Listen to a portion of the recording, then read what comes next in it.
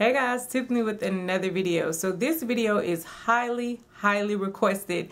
Ever since I put up my magnetic makeup board behind me, I've gotten so many questions on it.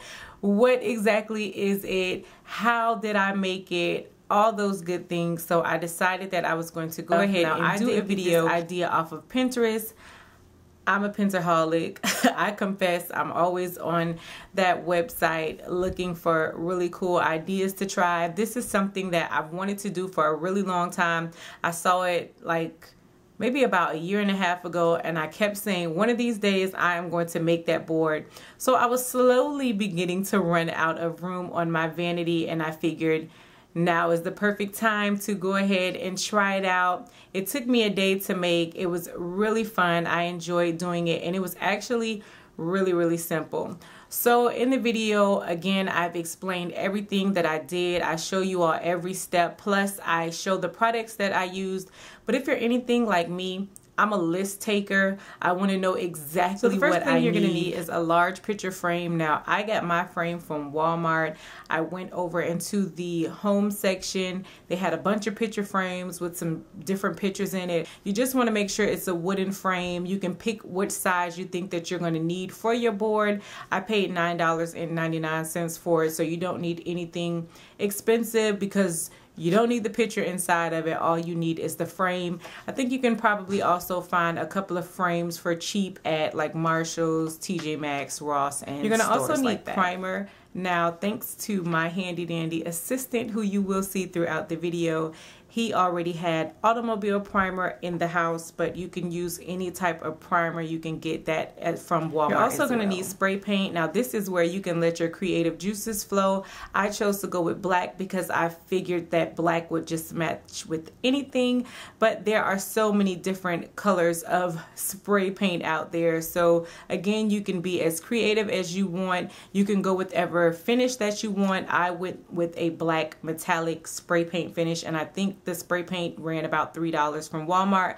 I only used one can, and I didn't even use the full thing. So unless you plan on making multiple of these boards, one can is good. And then you also want to get a can of Fast Dry Clear, which is also in the section with the spray paint. You're also going to need a piece of sheet metal, and you can purchase the sheet metal from Home Depot or also from Lowe's. Now, you are going to either have to have the sheet metal cut at the store, or if you happen to have a handyman around the house, he can cut it for you, and it just needs to fit inside of the picture frame. And then finally, you are going to need some super glue.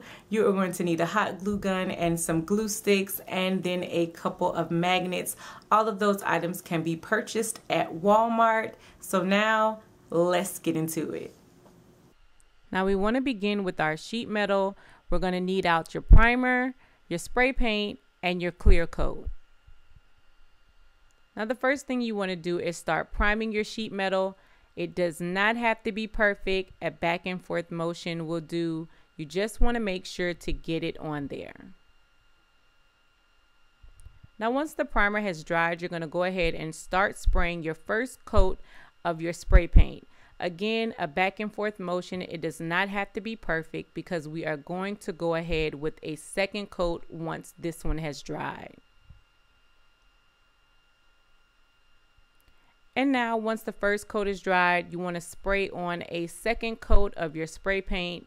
Don't worry if there appears to be streaking. I promise once it dries, it will be streak free.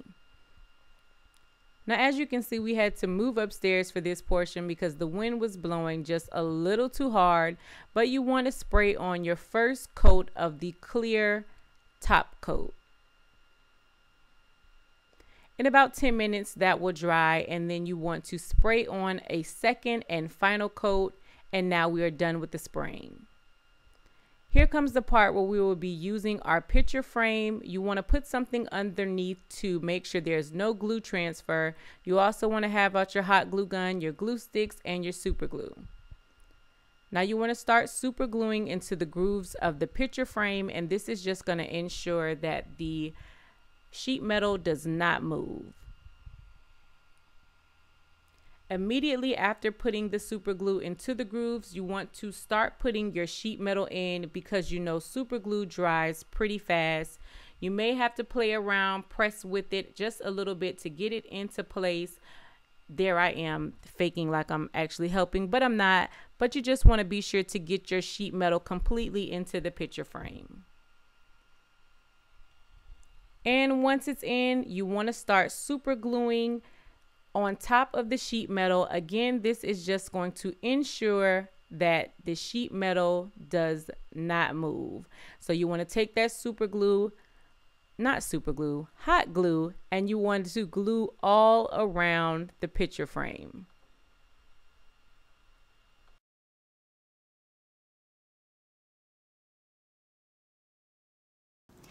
And once everything is dry, what you are left with is your magnetic makeup board. And yes, I did make a whole new board just for this video because so many of y'all did ask for it. And at the time I made that one, I didn't film it.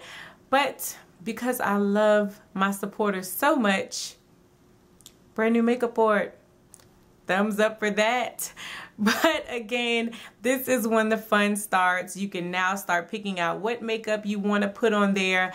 I went ahead and picked out what I wanted ahead of time, figured out how I was going to situate it on there before gluing on the magnets. Now I use the button magnets, as you can see right there. And again, I purchased these from Walmart. As you know, the color tattoos are pretty heavy. I haven't had an issue with them falling off. As you can see on the board behind me, everything is still intact. And then you can just start playing. So hopefully this video was helpful to those of you all who were asking about it. If you have any additional questions, maybe something that I didn't cover within the video, please let me know in the comment section and I'll answer to the best of my abilities. But until next time, bye YouTube.